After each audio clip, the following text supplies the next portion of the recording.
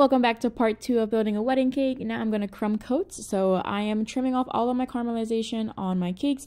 This just means that when they cut into the cake, everything looks nice and the same color and even, all of that jazz.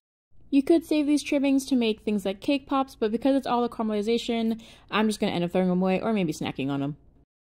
Since we are moving into summer here in Tucson, I am using a hybrid of white chocolate ganache and my frosting to create a more stable, basically outer coat or crumb coat, so that way all of my filling stays nice and secure and this cake does not melt. Since this is a tiered cake, I'm going to go ahead and add some support. This is actually going to be a double barrel cake, so I am adding a cardboard round in the middle and some parchment to keep everything from sticking. So that way when they go to cut the cake, each person gets 2 layers of cake and 1 layer of filling, and they're not cutting through 4 layers. For a cake this small, you really don't have to put a round in the middle if you don't want to. It's kind of more of a preference thing. I like to do this, especially if it's not going to be like a caterer cutting a cake. It's going to be someone like a family member. This person, I believe, is having their grandma cut a cake, but she was from a bakery. But I figured make it easy, put the round in. Anyway, this cake was filled with a cream cheese frosting, which is on the inside of that buttercream ganache dam.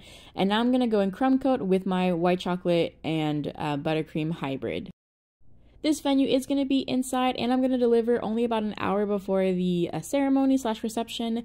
So it's really not a huge risk of this cake melting. However, you never really know what can happen, and we are hitting, 80, 90, 100 degree days here in Tucson. It's better safe than sorry.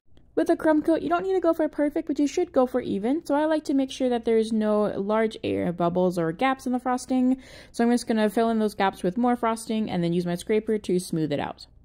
Also, intermittently, I'm going to level out the top of my cake. This just helps kind of push out all that extra frosting to the side, and then I use my scraper to smooth out the sides, which then brings that lip back up, which then I use that to scrape off again to create a nice flat top. I would say you want to do this process about 3 times to get a nice even top, but it really depends on how good you are. I put my red velvet cake in the fridge, and now I'm going to pick up the pace here with this lemon cake. It is the exact same process, except this is a lemon cake filled with a vanilla frosting instead of a cream cheese frosting. Also, since this cake is a little bit more crumbly, none of these cakes were cold, and so I'm going to use my piping bag to add frosting onto it instead of my spatula. It just helps not pull crumbs off the cake. I know crumb coats aren't going to be seen, but I still like to keep them as even as possible and as neat as possible, especially for a wedding cake. And once this cake is crumb coated, I'm going to put this one in the freezer because I want this cake to be absolutely solid for the next step in part 3 where I cover it in sprinkles. Hope you guys come back for the next part.